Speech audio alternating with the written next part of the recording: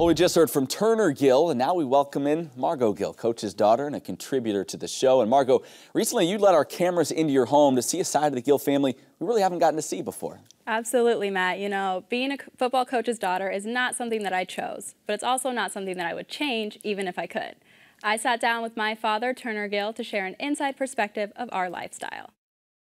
The coaching profession is known for being tough on families, but a lot of people still don't understand how demanding it is. How do you prioritize your time between family and work? Just like everything else you do in football, you kind of write down what your plan is, and so I had to write down my plans to add my daughters and my wife into my plans each and every week and each and every day. So starting at Nebraska, I mean, I was pretty spoiled there. I went to my first national championship at 2 months old, and I'd been to 3 by the time I was 4.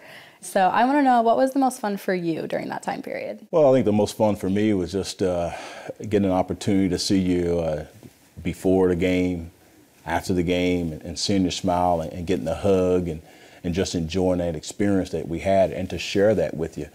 Another thing about Nebraska were the bowl games, and I didn't realize until I was 9 years old that not every team went to a bowl game every year, because that was just something that we did. As a coach, what was the bowl game experience like for you? Well, the bowl game, I think number one was still work as far as they go, but it also was a great thing for us to experience with our family members, to come and be a part of that. Gail had shared with me a story during the game that you were watching it, and I think they had some penalty came up, and there was 12 people on the field, and you wonder why they threw this flag, so to speak. And she said, well, you know, you can only have 11 people, and then you can. So then from on, you were very, very analytical. You were really paying attention to detail, so you were always counting, well, there are 11 people on the field, and you was always wanting to do that as you were younger. Yeah, and so another thing is we would have players over to the house, and one player that stands out was Eric Crouch. What was it like to coach a Heisman Trophy winner?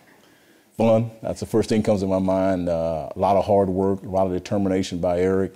Very, very talented young man, tough mentally and physically. He was very, very tough. The blessings that God gave him was he didn't get hurt. It was amazing. 185-pound, 190-pound guy took all those hits and was still able to manage to be successful as a person and also as a football player. And you resigned from Nebraska without having another job. Was there ever any concern about what that would be like for your family, with you technically being unemployed? You know, really that was probably a little bit of a defining moment for us. I was kind of holding back God, as I was always stating that I'm never going to move, I'm never going to leave Nebraska, I'm going to stay here because I don't want my family to move. And I was very comfortable. We as a family were very, very comfortable. That's not why God wanted us to live, is comfortable. That's not even nowhere in the scripture. But I just really said, I'm gonna walk by the word of faith with God. I remember Gail and I talking, and I said, hey, wherever God, I said, I don't know where to go. I may not be in the coaching profession, and that's okay, because we're gonna honor God, and we're gonna do the things that He wants us to do as a family.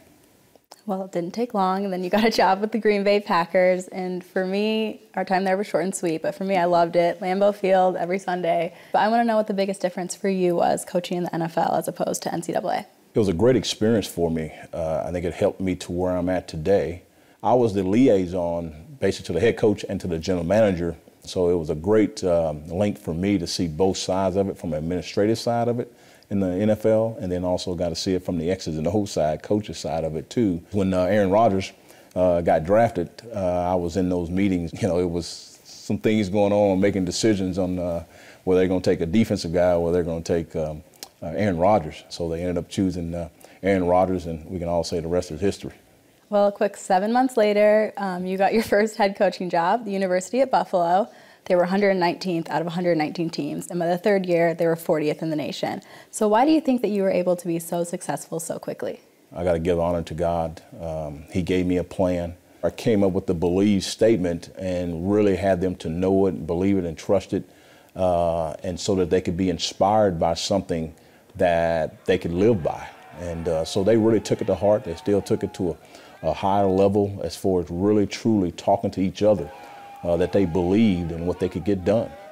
And then next was Kansas. And what most people probably don't know is that my older sister, Jordan, your oldest daughter, was actually a sophomore at KU when you got offered the job. So did you ever consider not taking the job because that was kind of her school, or did you see that as an opportunity to kind of reunite your family?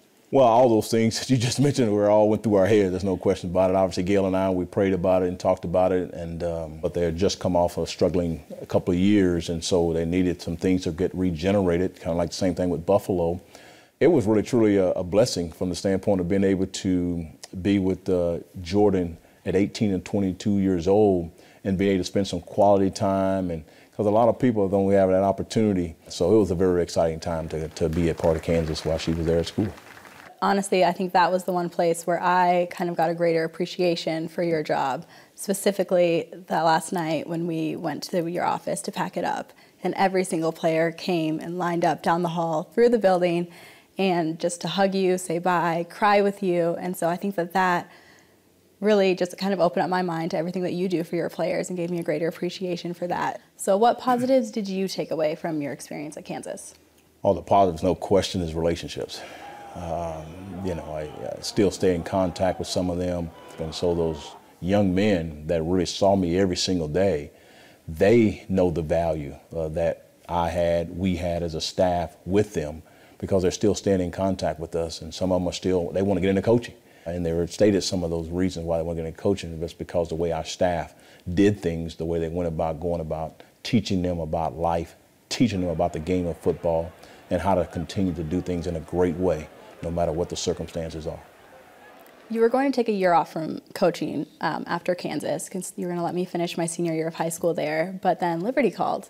So what really drew you to Liberty besides getting your family's approval? This one here was a true calling for God, because really was kind of set in stone just to kind of kick back, lay back, go play some golf and kind of hang out for a while and keep the boys away from you and all that in your senior year.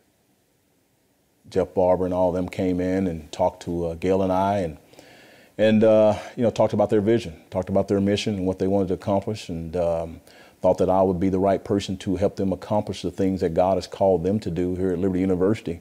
We talked a little bit, and they said, well, we want to bring you back to Lynchburg tomorrow, and they want to know if we wanted to do that. And so, you know, we agreed and said yes. And I said, well, we got to bring my whole family, and they agreed to take the whole family. We all came here together and visited and talked again, and went back. I remember we ate, and then we went back to the hotel and said, well, I need to talk to my family here a little bit, and just to make sure that we're all on the same page, and this is what God has called all of us to do, and still want to see if I was ready to take on another challenge. And God called me that, yes, Turner, we need you to be at Liberty University. So I thank God for the opportunity, and we're ready to move on.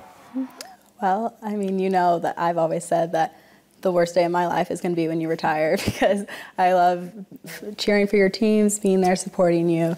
And so I just want to thank you for providing everything for me and being there as a father, and as well as for all the young men that you coach and lives that you've changed.